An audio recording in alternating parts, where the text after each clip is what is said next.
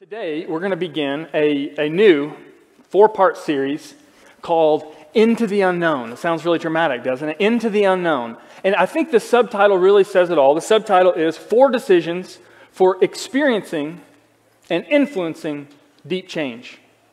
4 decisions for experiencing and influencing deep change. Now, if you're not a Christian, because you've realized just how hypocritical churchgoers can be. Maybe you had a dad who cleaned up real nice for church, but didn't really bring that niceness home with you growing up, and so you saw the hypocriticalness there. Or maybe you have a mom or sister who's good at posting spiritual things online or showing, like how perfect her life is on social media, but you know what a wreck her life really is because of some bad relationship decisions that she's made.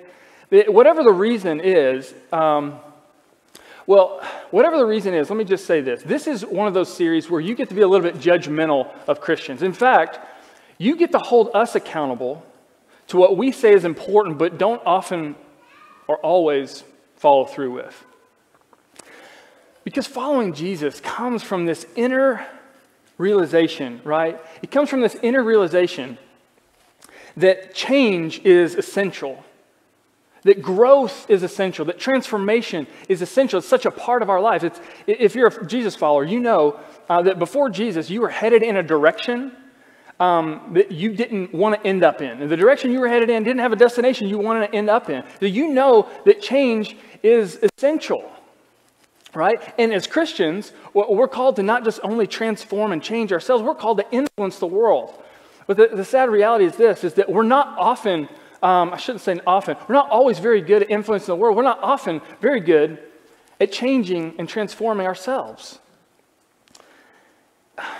The Apostle Paul wrote in a letter to the church in Rome, and he addressed this idea of how influencing the world is often challenging, but changing yourself is often challenging as well. And do you know what a life verse is? Do you know what a life verse is? I didn't really know what a life verse was until college. I had some friends share with me what a life verse is. Basically, a life verse is a Bible verse that it kind of sums up your whole life, right? It just kind of sums up your whole life. And I had several friends, it's important to them. They got tattoos like in Greek or Hebrew because they wanted to keep it, right in front of them. And as I thought about it, I was really just kind of embarrassed because of what Paul addresses to this church in Rome. It was really what sums up my whole life, and maybe you can relate. This is what Paul says. I don't understand what I do. For what I want to do, I do not do, but what I hate, I do.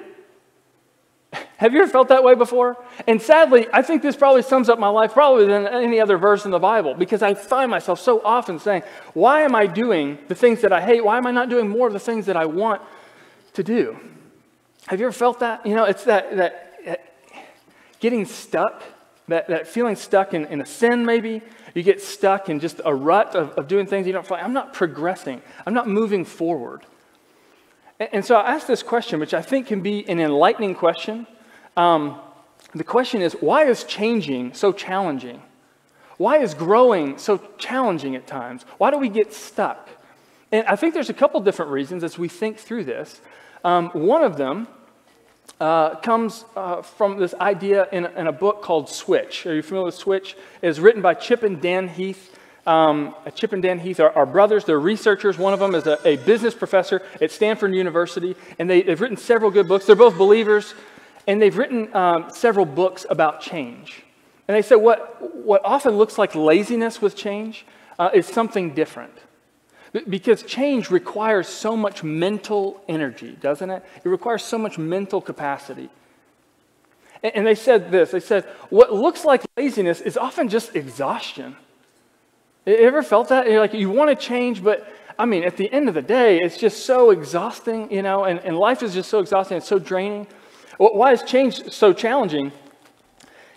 Is because we're often just too tired, We're often just too tired to change. Another reason is that we're often just too content, right?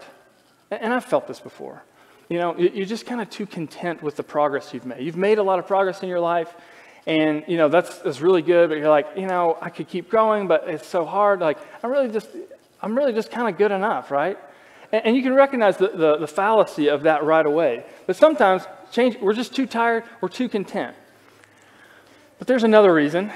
And this one I think you can probably relate to as well, or you've been able to see in others. Hopefully you've been able to see this in yourself. And this idea, I think, is really well portrayed in a movie. Now, if you're over the age of 45, or you don't have young children or grandchildren, especially granddaughters who want to be princesses when they grow up, you might not have seen this movie. It's Frozen 2. It came out last year. And in this, one of the characters is experiencing a calling. It's Queen Elsa, okay? Queen Elsa is experiencing this calling from outside of her, calling her forward, calling her to leave and move on in the journey. And she experiences this as she's trying to block out this call. And this is what she says. And I think she captures the tension so well with change. She says, "Everyone that I've ever loved is here within these walls. I'm sorry, secret siren, but I'm blocking out your calls. I've had my adventure. I don't need something new. I'm afraid of what I'm risking if I follow you." That's the thing with change. We often don't resist change. We resist the loss that could come with change. Really, it's too risky. Sometimes change is too risky because you know what you stand to lose, but you don't know what you stand to gain. You know, and when you don't know what you stand to gain, and you know what you could stand to lose, it doesn't seem like it's worth it. Here's really the problem with change and with growing and moving forward along the journey, is that what we hold often holds us back. What we hold often holds us back. But figuratively, it holds us. It has a hold on you. Maybe you have a sin in your life that has a hold on you. And it often, quite literally, holds us back from moving forward. Well, the good news for Christians is that when it comes to experiencing and influencing deep change, the story of Abraham should be an encouragement to us. It should be a challenge. It should be an inspiration to us. Abraham is one of, if not the most influential people who's ever lived. And get this statistic. It's very fascinating. Over half of the nearly 8 billion people in the world today are either biological or spiritual descendants of Abraham. Christians, Muslims, and Jews. Over half of the population of the planet today is either a biological or spiritual descendant of Abraham. It's amazing. And if you're a Christian, you know that you have been grafted in like a wild olive shoot into the tree of Abraham, the family tree of Abraham. So this should be really important, and his story should be very important. So over these next couple weeks, as we talk about these 4 decisions for experiencing and influencing deep change, I want to encourage you to read along in Genesis 12 through 25, okay? Over the next few weeks, I want you to read through Genesis 12 through 25. If you haven't in a while, you'll find that some of these stories in Abraham's life are very, very strange. Very strange stories, in fact. And I hope that you'll connect with them because they mirror often the journey of the Christian life and the journey that Jesus calls us in as well.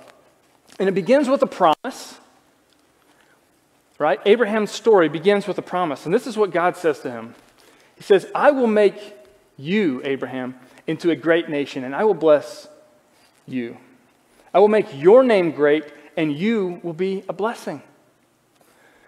I will bless those who bless you, and whoever curses you, I will curse, and all peoples on earth will be blessed through you." Now think about this. This was something that was written over 3,500 years ago, and look at how it's played out today. It was written, it was documented over 3,500 years ago, and look at how it's played out today. Over half of the world is a biological or spiritual descendant of Abraham. People on earth are being blessed through his story. But this promise did not come without a cost. This promise did not come without a cost, because right before God gave him this promise, this is what he said to Abraham. He says, "Go forth from your country, Abraham.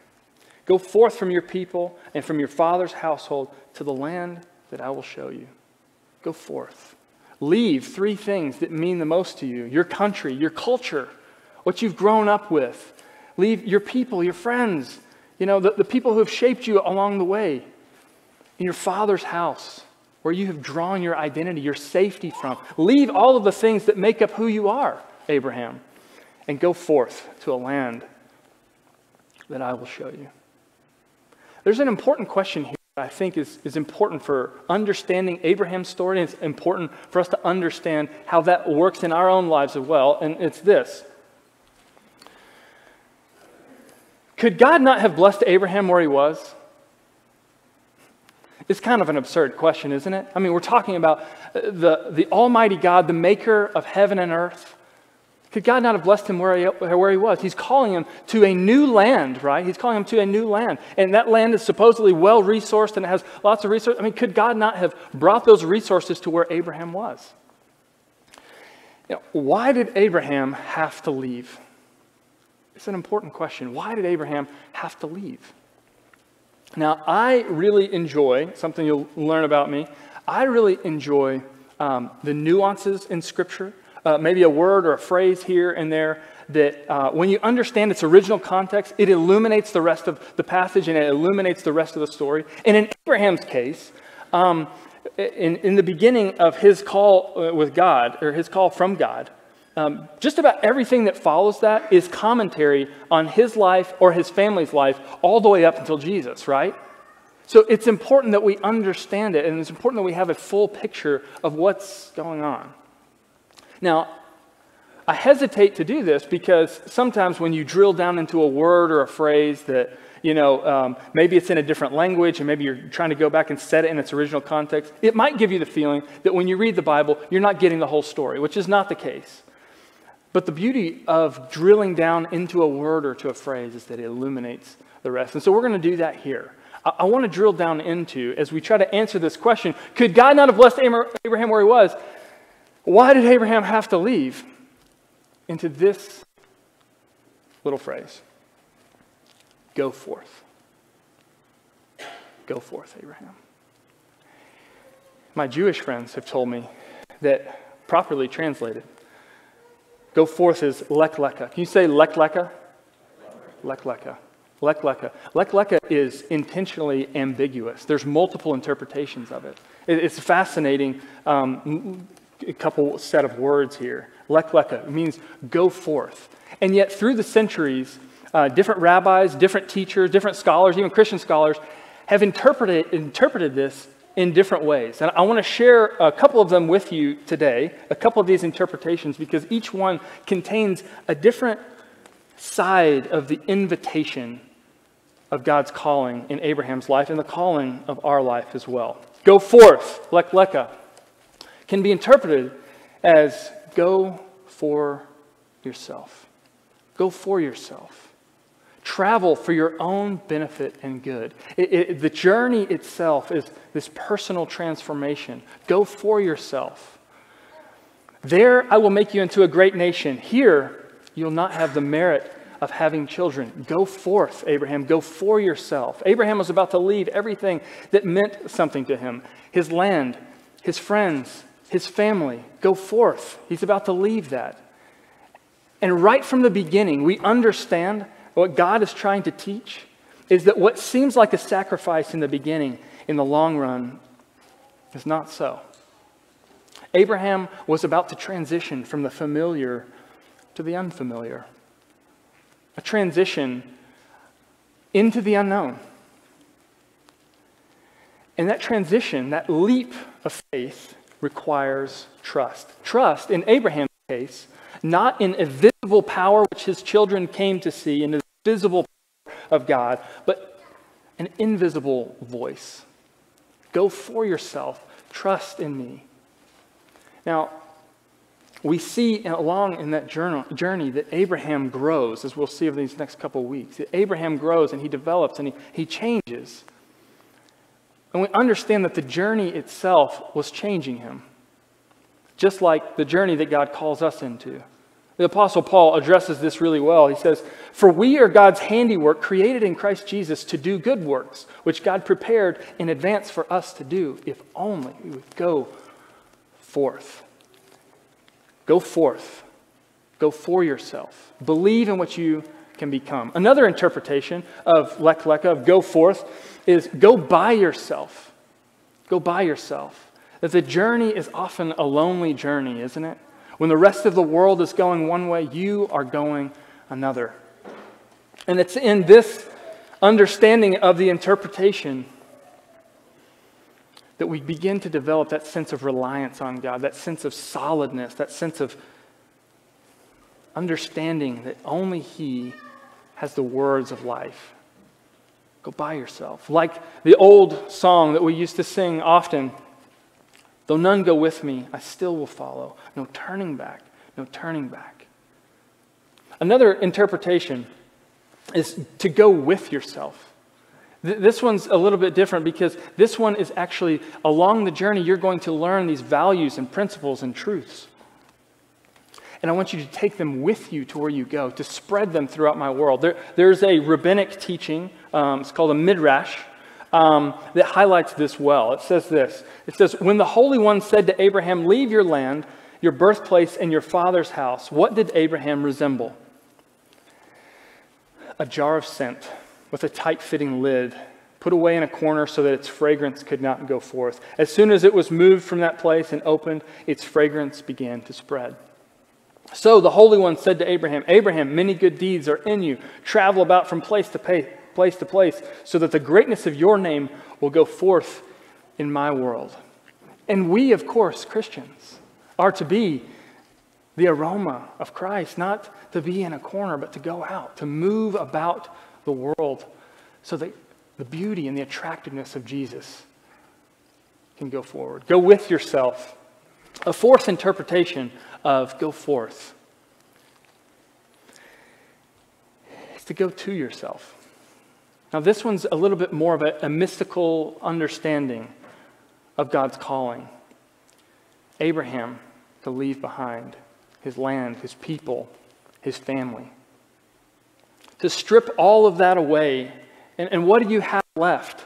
And so often that's what we do is our lives are made up of so many different things, so many different worldviews, so many different people and church and family. And yet when you strip all of that away, what is left?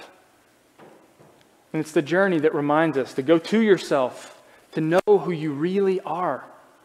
When you strip all of that away, that you are one who is loved by God. The journey itself is the slow alignment of your will to God's will, the way that it was in the beginning. Go for yourself, go by yourself, go with yourself, go to yourself. And so we ask this question, could God not have blessed Abraham where he was, but with an understanding, a broader understanding of what God was really calling him into? The question is really, could he have received it? Could he have received the blessing that God had in store for him? More than that, could he have become the blessing that the world needed? So, Abraham went as the Lord told him. And thankfully, because we would not be here today if he had not. Abraham answered this call, and he learned this, and this is so important, and this is a foundational principle of our faith, one that God wanted us to understand from the beginning of his calling in Abraham's life and in our own. That when following God, the best is always yet to come. The best is always yet to come with God. And this can be so easy to lose sight of, can't it? The best is coming. The best is coming. When following God, the best is always yet to come. And so today, I want to give you the first decision for experiencing and influencing deep change, lasting change. It's choosing to remain open-handed. This is the first decision for experiencing growth in your own life, to experiencing growth in your family's life, to influencing the world to remain open-handed. Or another way of saying it is, you will only grow if you're willing to let go.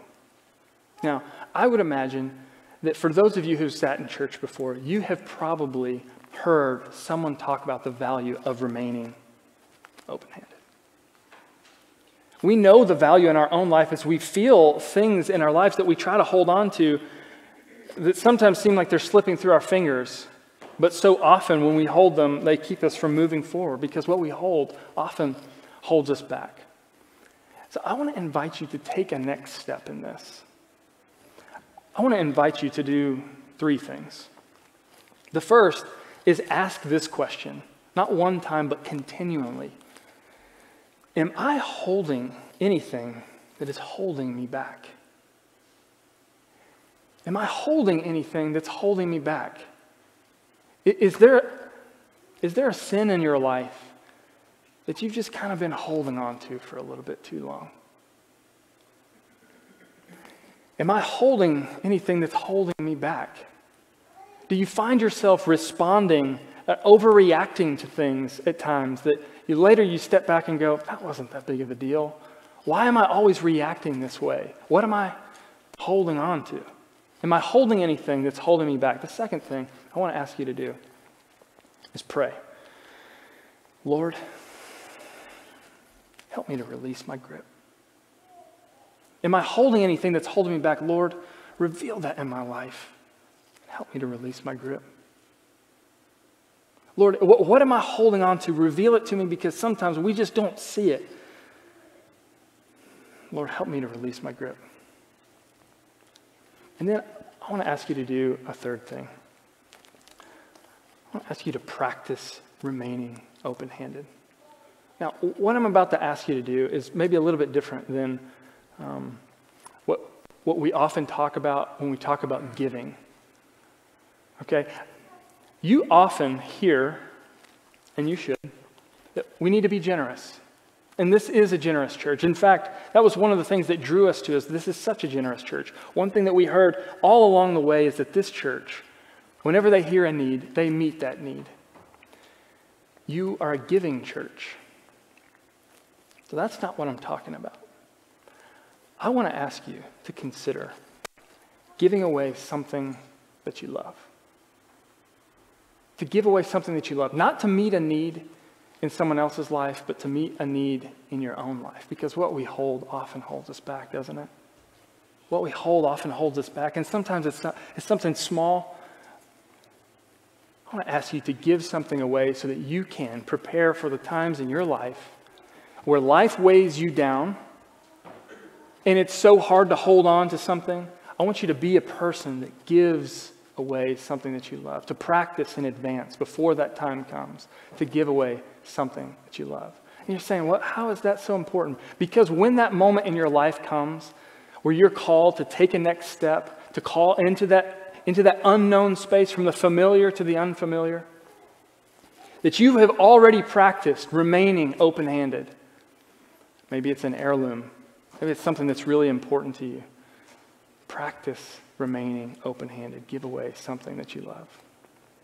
Now, we're at the beginning of this series, and I wanted to introduce the concept of Abraham and the call so that you can reconnect with it. I hope that you'll read Genesis 12 through 25 as we move forward in these next couple of weeks, and we look at these 4 decisions for experiencing and influencing deep change in the world. The first is remaining open-handed. Am I holding anything that's holding me back? Lord, help me release my grip.